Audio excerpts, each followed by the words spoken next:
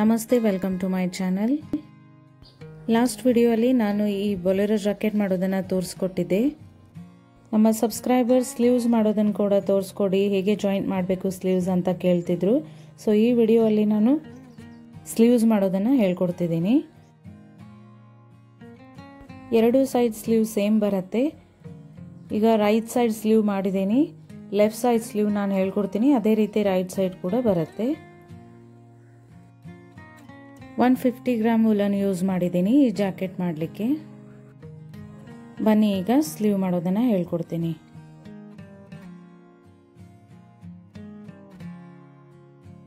ಮೊದಲಿಗೆ woollen joint ಮಾಡಿ. ಈಗ ಇಲ್ಲಿ ಸ್ಲಿಪ್ ಸ್ಟಿಚ್ ಹಾಕಬೇಕು.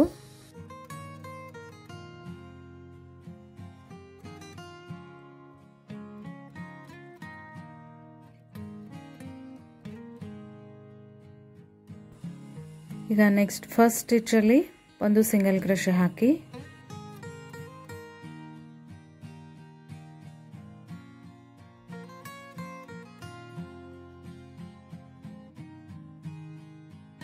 Next stitch single crochet,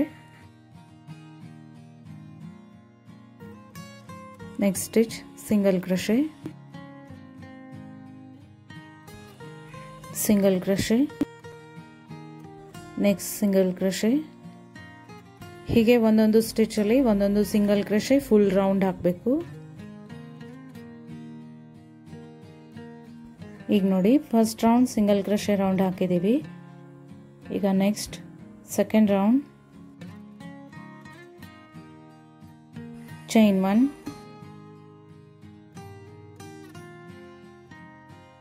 next stitch half double crochet, next half double crochet, next stitch half double crochet. ಹೀಗೆ ಒಂದೊಂದು stitch ಅಲ್ಲಿ ಒಂದೊಂದು ಹಾಫ್ ಡಬಲ್ ಕ್ರೋಶೆ ಹಾಕಿ, ಮತ್ತೆ ಥರ್ಡ್ ರೌಂಡ್ ಕೂಡ half double crochet round same second round ತರಾನೇ ಹಾಕಿ. First round single crochet round ಹಾಕಿದ್ವಿ, second ಮತ್ತೆ third half double crochet round ಆಯಿತು. ಈಗ next fourth round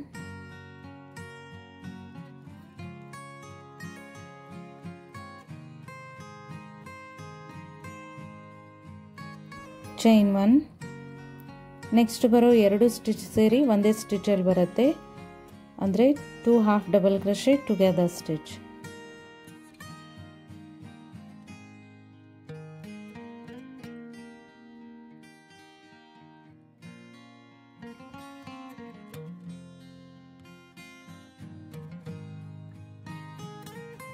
next stitch half double crochet,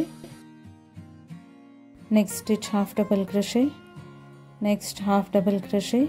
ಹೀಗೆ ಒಂದೊಂದು ಸ್ಟಿಚಲ್ಲಿ ಒಂದೊಂದು ಹಾಫ್ ಡಬಲ್ ಕ್ರೋಶೆ ಹಾಕಬೇಕು. ಈಗ ಲಾಸ್ಟ್ ಬರೋ ಈ ಎರಡು ಸ್ಟಿಚ್ ಬಿಟ್ಟು ಹಾಫ್ ಡಬಲ್ ಕ್ರೋಶೆ ಹಾಕಿ. ಈಗ ನೋಡಿ, ಈ ಸ್ಟಿಚ್ ಬರೋವರೆಗೂ ಹಾಫ್ ಡಬಲ್ ಕ್ರೋಶೆ ಹಾಕಿ. ಲಾಸ್ಟ್ ಎರಡು ಸ್ಟಿಚ್ ಇದೆ ನೋಡಿ, ಎರಡು ಸ್ಟಿಚ್ ಸೇರಿ ಒಂದೇ ಸ್ಟಿಚಲ್ಲಿ ಹಾಕಬೇಕು, ಅಂದರೆ 2 half double crochet together.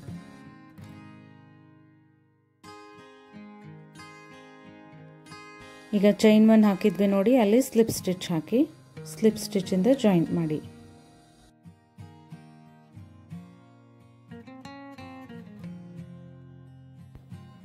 Next chain 1, ಒಂದೊಂದು ಸ್ಟಿಚ್ ಅಲ್ಲಿ ಒಂದೊಂದು ಹಾಫ್ ಡಬಲ್ ಕ್ರೋಶೆ ಹಾಕಬೇಕು.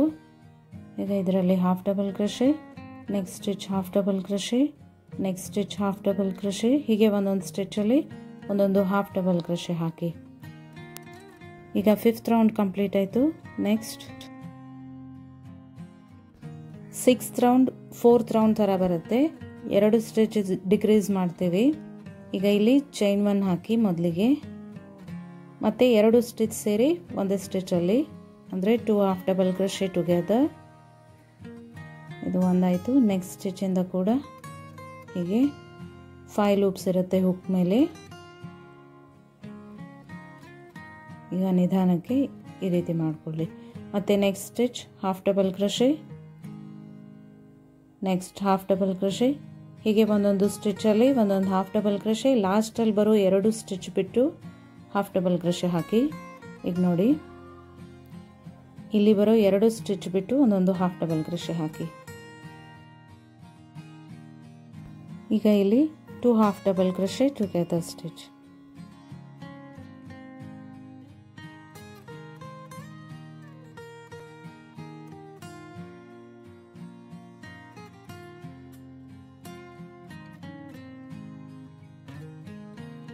ಸ್ಲಿಪ್ ಸ್ಟಿಚ್ ಇಂದ ಜಾಯಿಂಟ್ ಮಾಡಿ.